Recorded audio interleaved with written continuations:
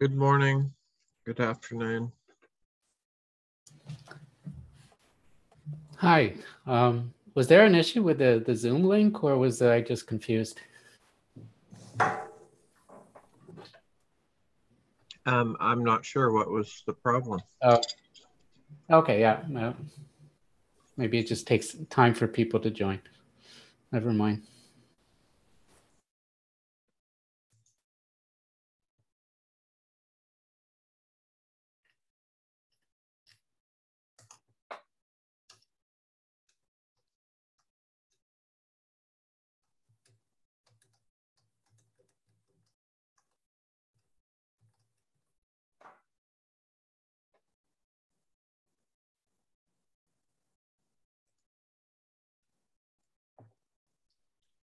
We'll get started in a minute or two. I've posted the meeting notes into the Zoom chat. You can add your name, anything you would like to talk about.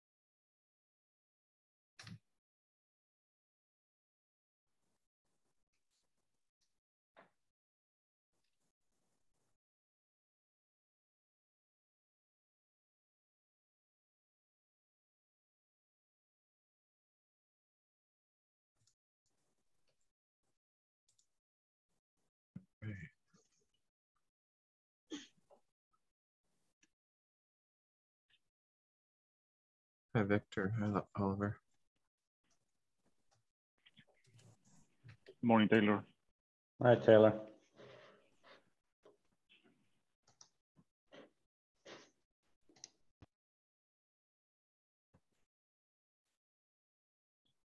Let's see. Please add your name. I guess I should do that as well. I was looking at the wrong area.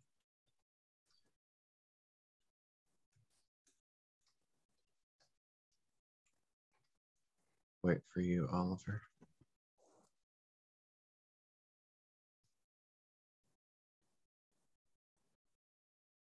Does anyone have any agenda items? Taylor, I don't know if it's okay to read this discussion, but I just wanted to give a few minutes to the discussion I opened in the repository about best practices we talked about last meeting. Yeah, definitely. I see that in the list. Sounds good. I will. That's on the agenda.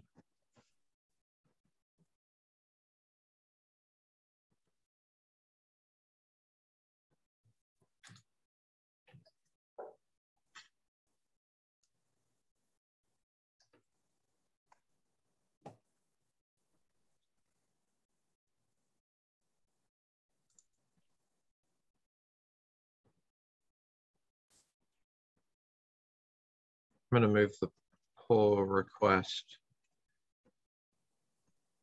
below that. Does anyone have anything else they'd like to add?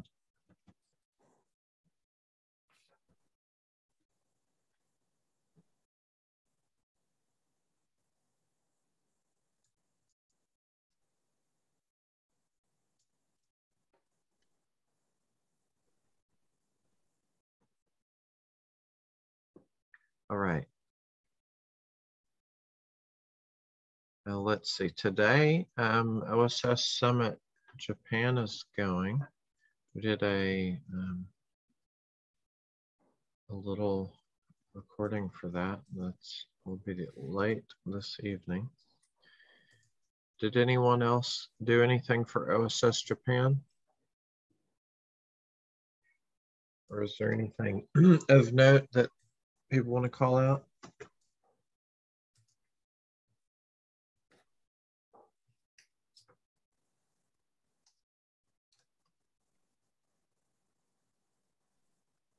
Okay.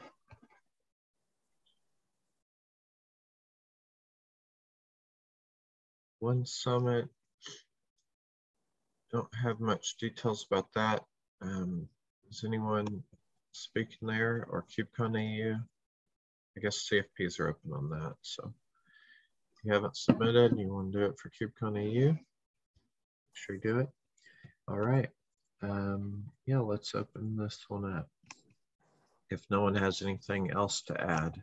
If you do, go put it in the notes. All right. Ben, do you want to talk some about this?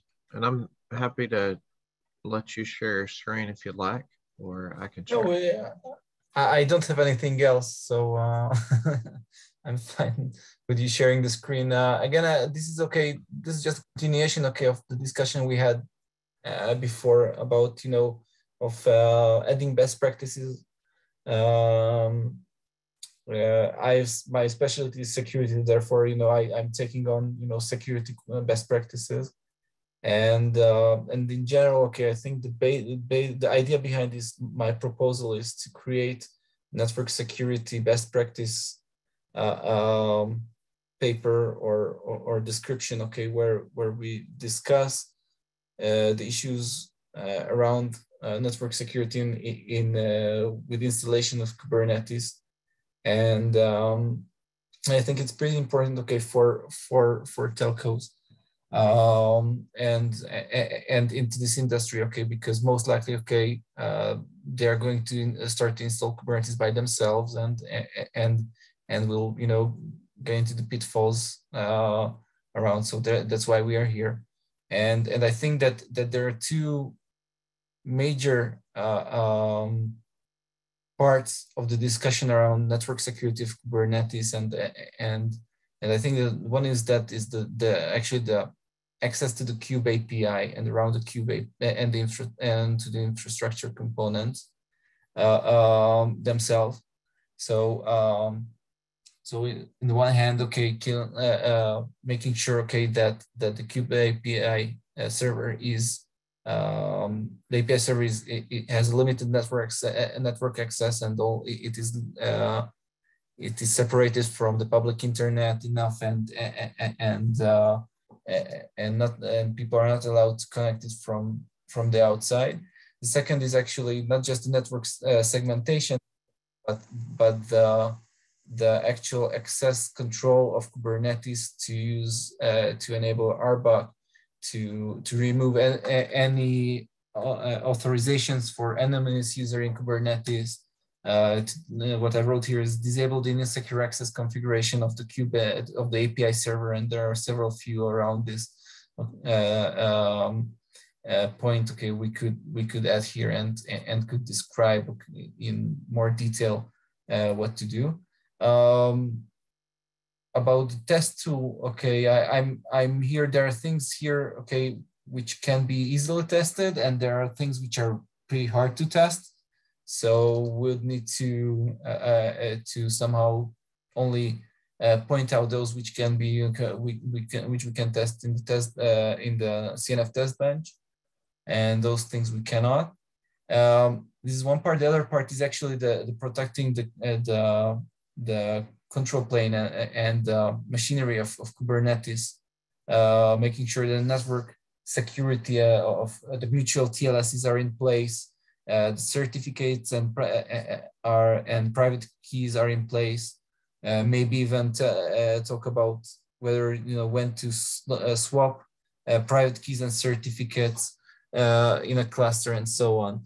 So I think that these are the two main parts, okay, the Kube API and the segment, and the other part is the Kubernetes system components, the secure communication of them. These are the two main parts I would like to focus on. And I'm really open. Okay, I'm really open for any comments, and I'm ready to start to work on and write these things up in detail. Just want to make sure that I'm aligned with our goals. That's it. It sounds great to me, a good area to keep expanding on. Does anyone have any comments or questions for Ben right now, or just in general?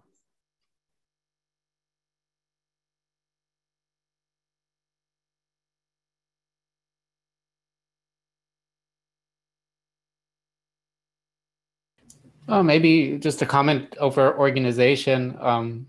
But yeah, I also like this idea a lot. It's definitely the beginning, just the beginning of security. Yeah. But there are, you write that there are two components of protecting this API.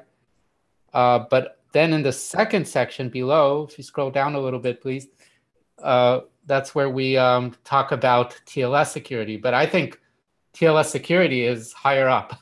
So I think in terms of networking, there are two components. There's the firewall and encryption.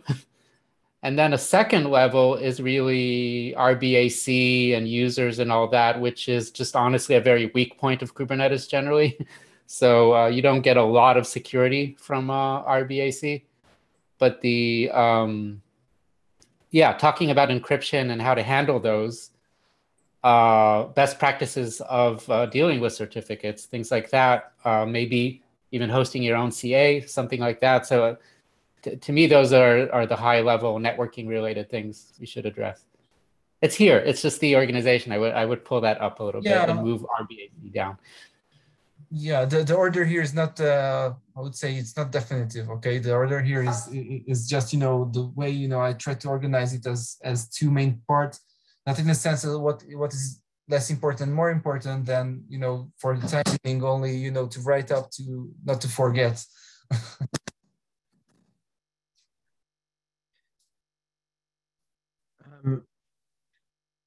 I would say the organization, or maybe even priority of what's important to people, that can be an effort that someone cares about that can help write up. Ideally, it would be supplemental documentation. If that's something that you care about, then focus on that. If there's an area that you think is important or you're passionate about, but it may not be, it may be lower level or higher level, it's okay. We don't have to start with one specific area and write up everything before moving on to another. So if you want to write about this specific one, so the limiting access to the Kubernetes API, it never has public access.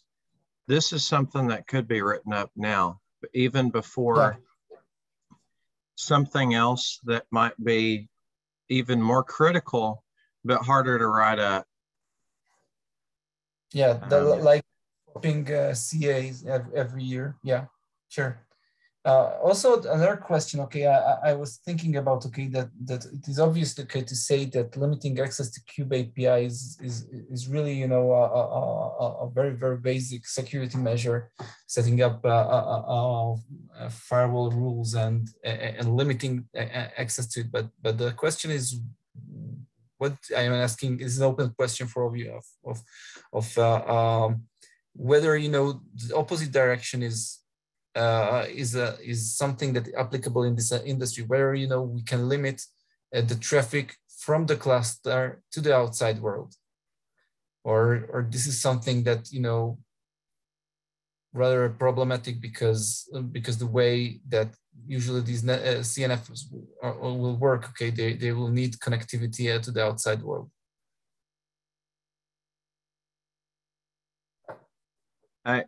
I think it's going to depend on the organization. Some of them we've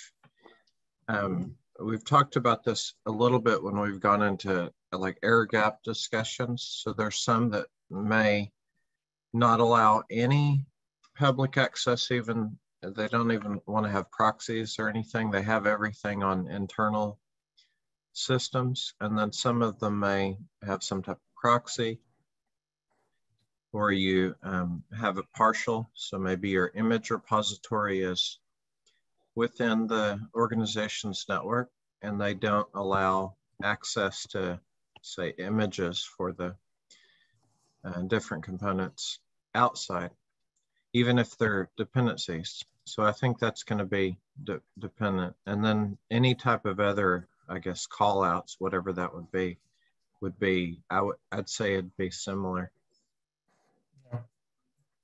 I don't know if best practices, if that would tie in, specific around like allowing or not, like is it, but the process of doing that. So if someone says we have a use case where we need to limit access for going outside versus inbound,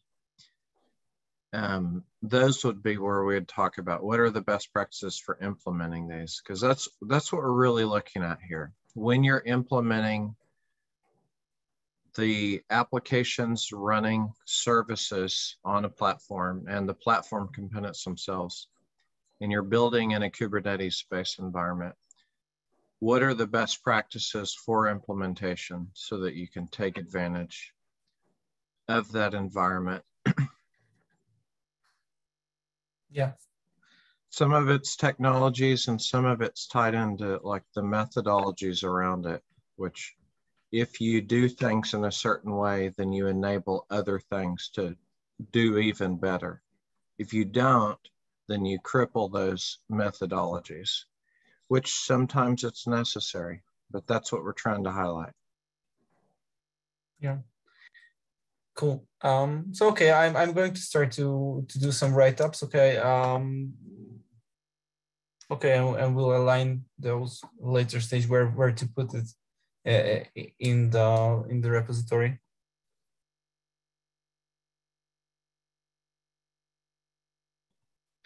One place, if you can, I mean, we could probably just change this whole thing to security. It's kind of around least privilege, but if you want to create a Google Doc and have like a shared draft or whatever for what you're working on, you could link it from this best practice discussion. I mean, feel free to put anything in here and then, you know, we can add comments like Tal has done, and we can add stuff here. But if you want to work from something like a Google Doc, then do that and then just link it to the discussion. Maybe turn on comment capability for the doc so that other people can join in and do suggest edits or whatever, and then start building it up. So this particular doc, which we've linked a few times in the discussion, this one's around least privilege. So one of the most recent things working with Ian, what we're looking at is what happens when you need to deviate. So whenever a best practice that everyone goes, yes, this is great, we all agree, we want to get there, but right now we can't implement it for whatever reason. It may be 6 months, it may be 18 months, or who knows, before they can get to that ideal goal. So what do you do? So we wrote up some information here, and then here's, so this is on the deviation. And then we started writing up a new set, accounts and rights. So I think this one might actually be related a little bit to what you're talking about with the Kubernetes API bin. But feel free to look through this one, like this is a Kubernetes API server. So you have, this is referring to the service accounts. So you can have user accounts, you can have service accounts, and what type of access do we want to give for the CNFs, and what are the best practices around accounts and how they should be used for CNFs from a security standpoint. And there's a lot of other content in here, so feel free to go through, especially from like the networking perspective. You can come and look in here. There's comments from different folks, but you can come and look at different examples, and then what are we talking about, and give it some relationship back to this. So limit access to Kubernetes API. So if you want to say, out of this limiting access, which is kind of a somewhat higher level, you could say, how do you want to limit access? We definitely want to say, never public facing. That's a good practice. Okay, well, maybe that's the first thing you write up. Yeah. But feel free to just kind of brainstorm is the idea with all these, and we have a big dump of information, and then eventually we come down to something like specific. I tried to open it and failed there. Eventually we end up with a specific one that we feel this one is something we can agree. This is a good practice. You may not always be able to do it, but it's a good practice. So let's write it up as a very specific thing that we can recommend that rolls up into a higher level.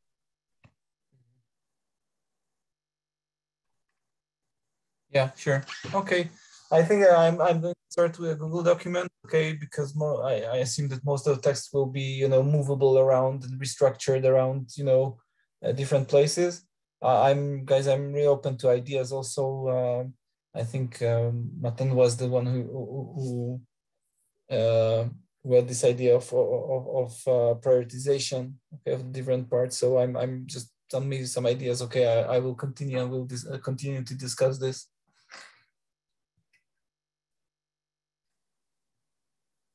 Sounds good. Yeah, once you have something you'd like to share after, I mean, this is great so far just for the first kicking off ideas. But when you have some more content, just share it, and then we can start iterating from there until something pops out and we go, this can be written up. Let's do a pull request. Okay, sure. And then if anyone would like to help Ben, please reach out and tell them so you can start working through this. That would be great. Does anyone have anything else, or we'll move on to the pull request?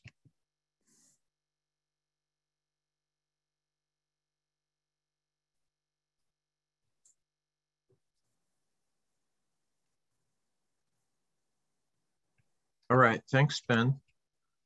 Okay, awesome. All right.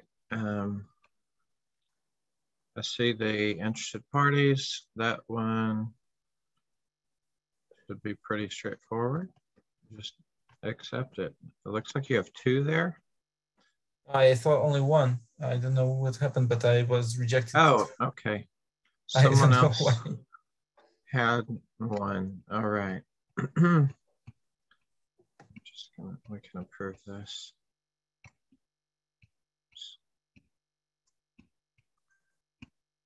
The Zoom is in the way of my accept.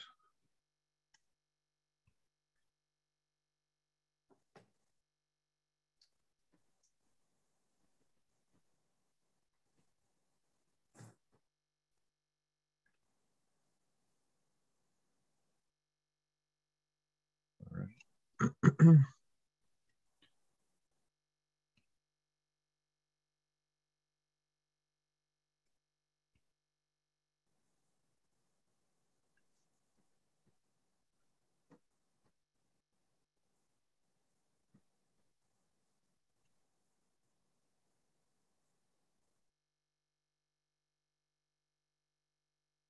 All right. Great. A few more added to the interested parties. Let's go back to the pull request. air gapped mode. All right. Hi, Ian. So let's see. Jeffrey submitted this. He's maybe out for a little bit before he can join back in. And we, of course, have the holidays, which I could extend that a little bit. But this one is this is a user story. So a set of user stories around air-gapped environments so that we can relate these context-wise, so that those comments or questions, comments about external calls from CNFs that could go outside may be related. So if you end up with the best practice, and probably be related to some of these user stories. CNF using some licensing model that requires dynamically checking license with a remote server. GitOps methodologies. So they're pulling stuff in. They have some repository that's pulling stuff in from other, probably other repositories. And then SaaS-based services. All right. Ian, did you dig through this one yet? I haven't, honestly, not properly. Okay. I'm trying to look if there's anything new since the last one. 20 days ago. Looks like a lot of these are just comments. And you responded. Something about networks. 10 days ago. Oh, Victor, okay. All right. Well, this was actually maybe right around the last call anyway. So this was tying in with licensing. Like, what are we talking about here? Let's make sure it's clear on the mechanism and stuff. Oh, that's a good one. A short definition of what we mean by air gapped. And I've heard different things, so I agree. And maybe if we come up with the definition here, it can go into our glossary. Be referred, because air gap does not always mean you have no internet cable. You were disconnected from the world. It would probably rarely mean that these days. I have seen it, but it's actually been quite a while. Okay, what's the other one? What is this suggestion, Victor? Well, I just noticed that. Yeah, I noticed that in the glossary they have an issue referring to GitOps. So maybe it would be nice to have cross-reference there. All right, sounds good. Right into the CNCF glossary. Yeah, but now I don't know. When I put it there, it was in the to-do list. So I don't know if they have implemented, but maybe, I don't know, if we have just tracking that or waiting for their definition. Yeah. All right.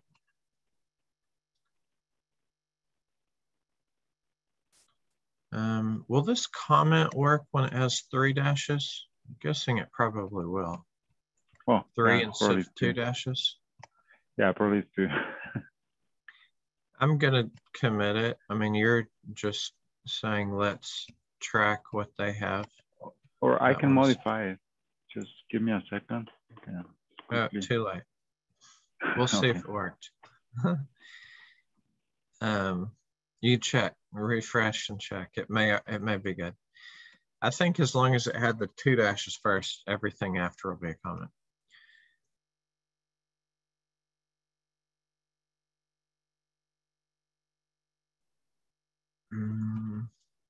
Okay. This is just questions. All right, so we probably just need more responses in here before going on. I don't know how much Jeffrey's going to be able to respond, so I'll try to reach out. The rest of them may need someone else to help see if someone can assist on that. Specifically, people that are familiar with the air-gapped environments. So ideally, some service providers or something can comment on that, or if there's anyone that's helped with those installation for service providers in air-gapped environments. Any comments, questions, people want to add stuff, thoughts around air-gapped environments? Update this.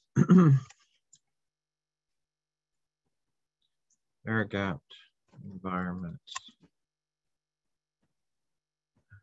User stories, because that's what this is about.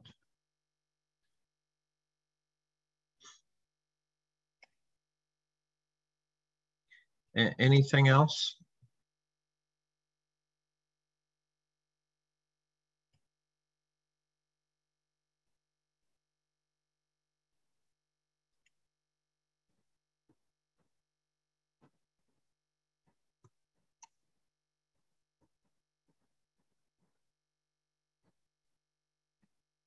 All right.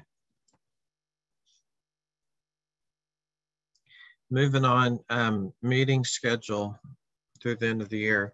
I will not be, I will be out on the 20th and the 27th. And actually probably the 3rd, potentially. So Ian, are you going to be around any of those times? And is there an interest to have any of these? Let's start with the 20th. Are you going to be around for the 20th?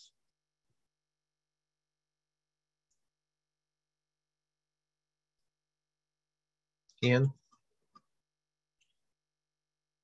Let me try that without the mute. I'll be around for the 20th, but not the 27th or the 3rd. I don't know how anyone else feels about having a meeting on the 20th. I mean, we can schedule it, but the thing is, if nobody's going to turn up, then we're not going to get very much done. I mean, if you want to show up, and then if no one is here, you know, by, let's say, 5 after, if you feel like nobody's here, then it can be canceled at 5 after instead of starting, or 10 after, whatever, however long you want to wait. All right. Okay, let's do the 20th and see how it works then.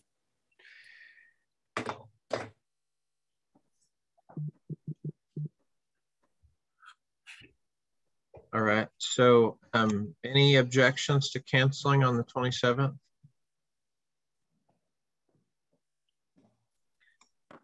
All right. I think we have better things to do. Yeah. Any objections to canceling on the 3rd?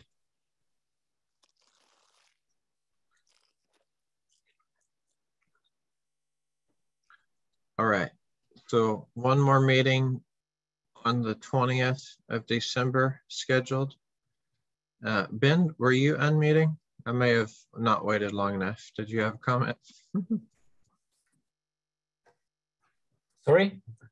Oh, I thought I saw you unmute for a second and I may have moved on too fast. All right. No, it's okay. Okay. So last meeting of the year for this working group is December 20th.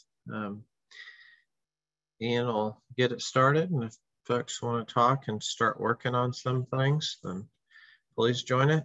And we'll cancel the 27th and the 3rd. We'll remove those, have them removed from the calendar, and we'll be back on the 10th after that.